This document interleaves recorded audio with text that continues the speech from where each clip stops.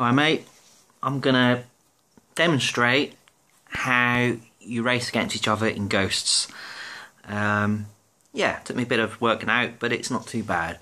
And this is from scratch to show that it actually stores it on the internal online community. Because that's the only problem, is as long as you're online, it will store it. Obviously makes sense. Okay, so we're going to boot the game up.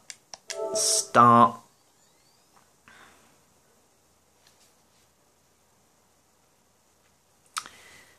Loading it up here.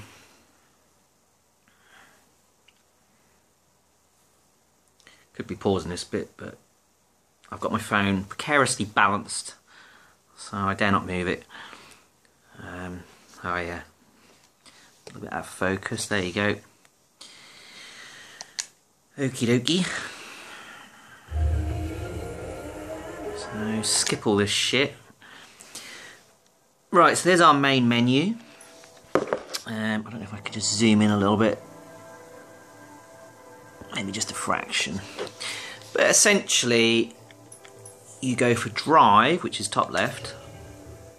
You then have three options. You've got tour, single event, or multiplayer. Now, you'd think it'd be multiplayer, but it isn't. It's actually single event. You go for that. And then you have two options. You have race, well actually you have three options actually. So you've got race, time trial, or drift. Go for time trial, that's this middle one here.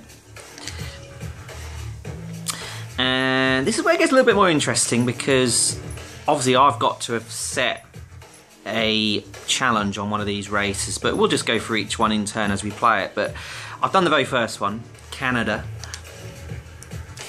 and there's all the various tracks. And again, I went for the very first one, Chaos Point.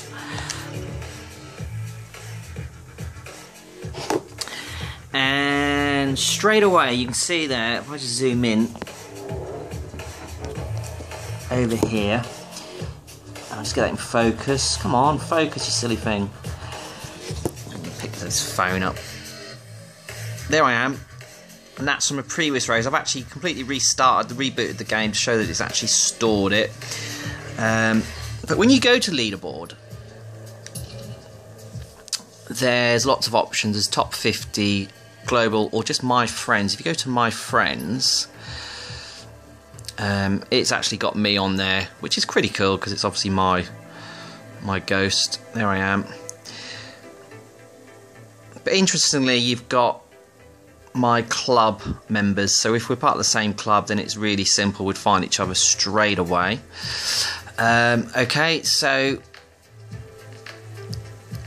all you do is you come out of that and you go play. Actually, did you notice if I just select that again, it actually tells you what car I'm using. This is quite important, because if you select a different car than the one I scored the time trial on, it will not, the ghost will not appear, unless obviously I'm racing the same car. So that's something I figured out as well, which pretty much makes sense. So it's an Audi R8 V10. So let's go play.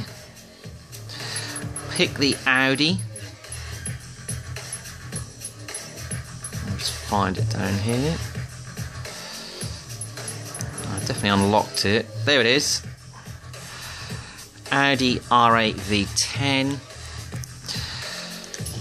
Away we go. And I'll just go factory.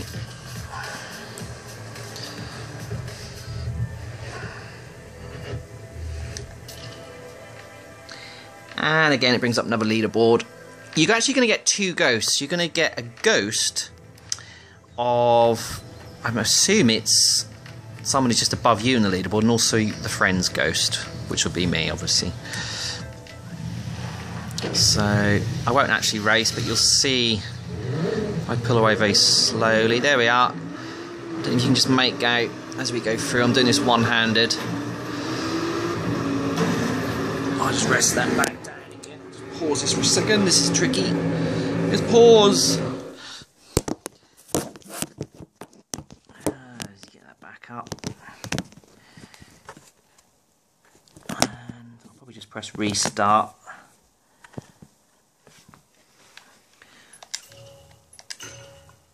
here we go.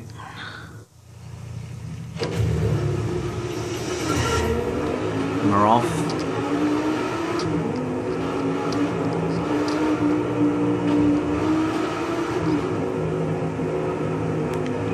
Where's my ghost gone? Oh, there I am. So it just lost it a little bit there.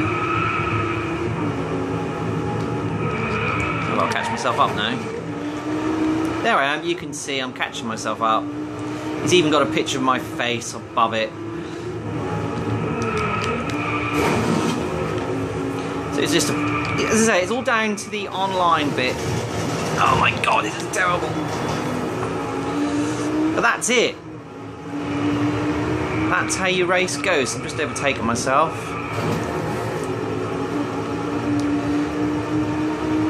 That's how you race ghosts on Driveclub, mate. Look forward to seeing you online. Bye bye.